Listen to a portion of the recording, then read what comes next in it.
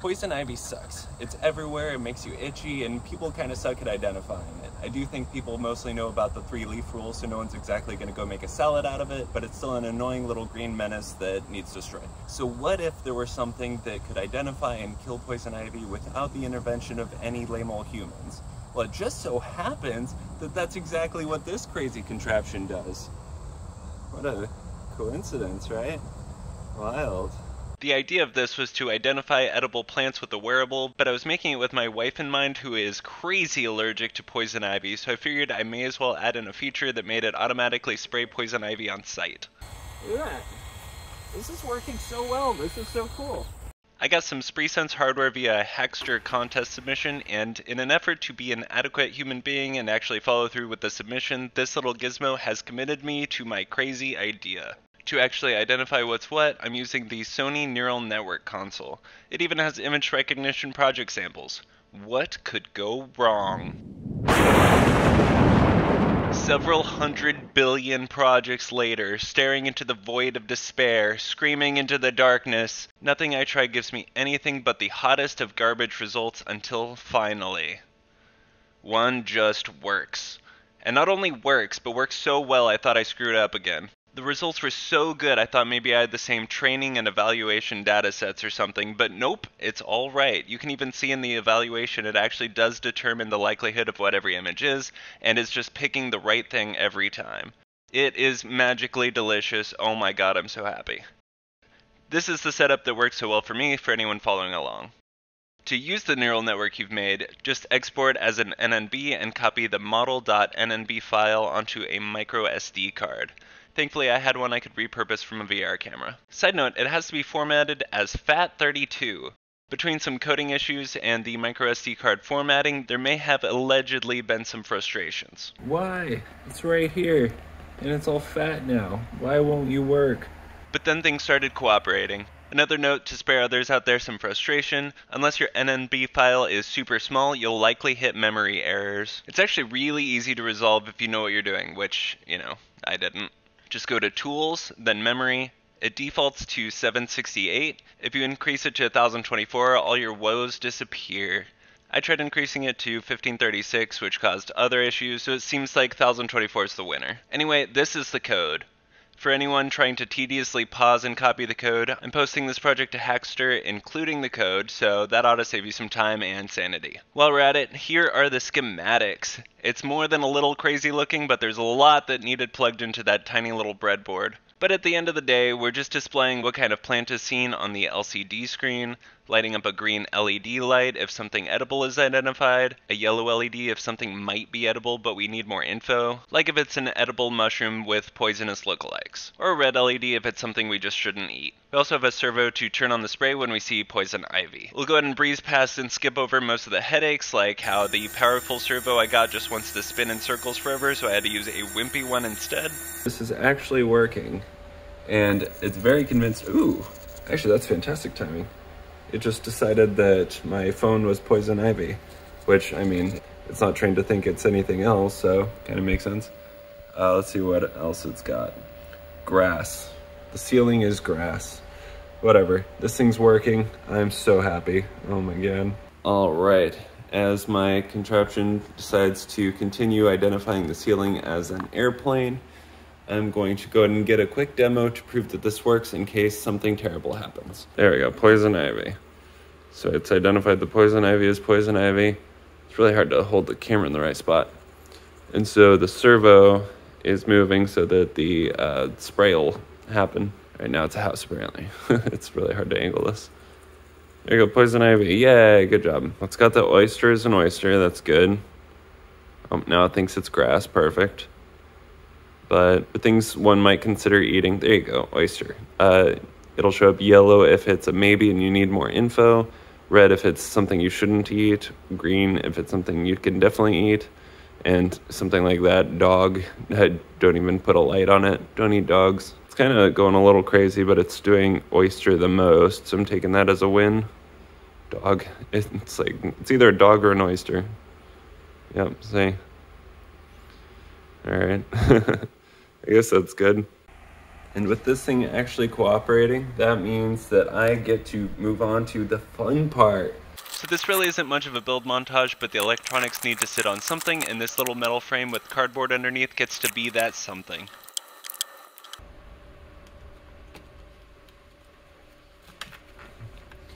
See, this is the best part of this thing. Watch this. Oh, hey, look, it fits now. How about that? Let's just go ahead and plug in the power cable now. Okay.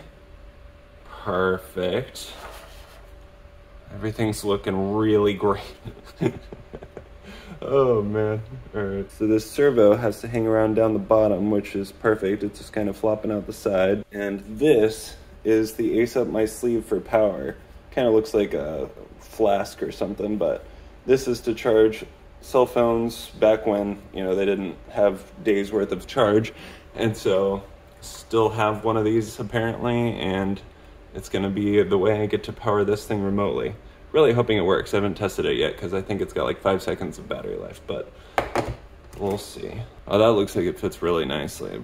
Really, really good. Perfect. I should probably make sure this battery works before taping it in place, but that sounds like forethought and I don't support it. So let's just go ahead and do a little of this. There we go. That looks real nice. Very pretty. All right, let's see. Does this actually work?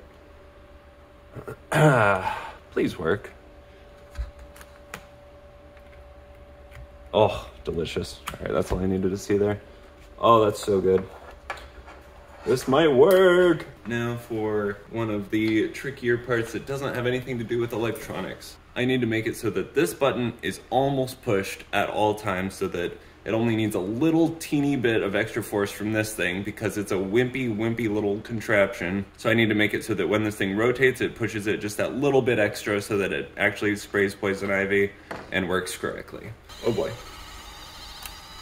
Now it just needs to be really secured. I love duct tape. The servo is cocooned in duct tape. Now that is some high quality engineering right there. Yep. All right, last thing, I need to have this camera set up so it actually stays like that. And then I think it just all needs mounted to me and the glove. So let's get this situated, I guess.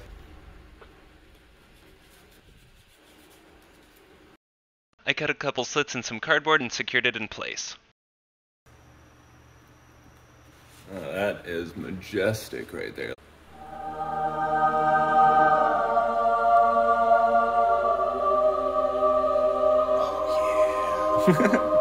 This is one of those armbands used to hold the OG iPods 100 years ago. It's gonna work great for being the middleman that can get the electronics secured to my arm.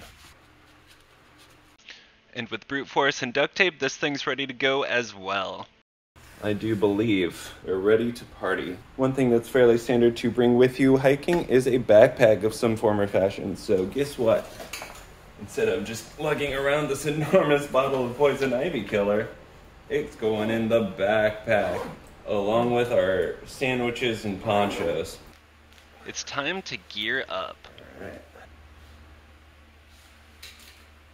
right.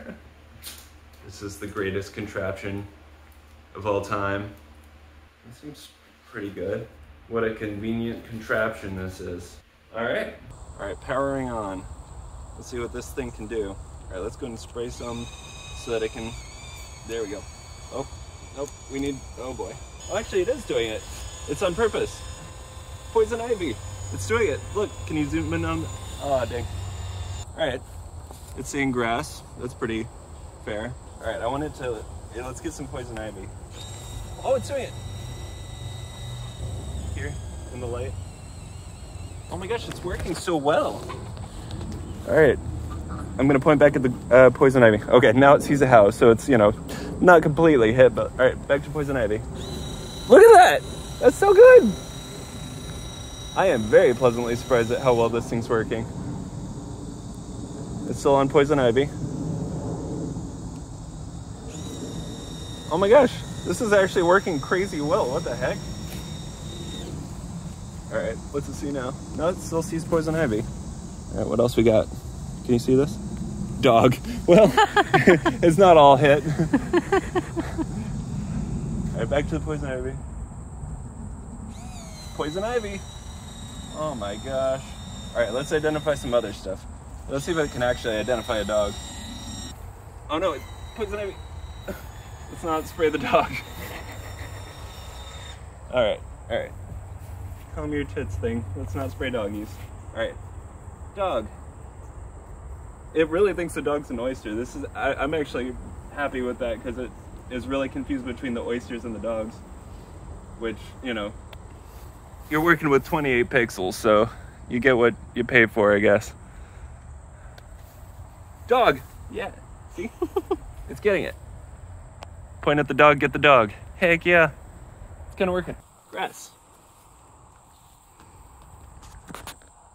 Oh, back to airplane. Well, so this can be really helpful because I didn't realize there was an airplane here, and now I know. So that's a good learning curve right there. So one thing I'm really happy about is it's not saying anything out here is poison ivy, right? So let's go back to the poison ivy and see what it does.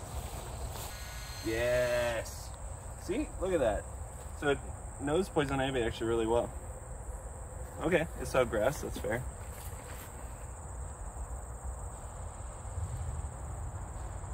Still on grass. There's some poison ivy here. Look. Poison ivy. Look at that. This is working so well. This is so cool. When I started this project, I had no idea how to use Spresense or the neural networking tools, but now, well, it works.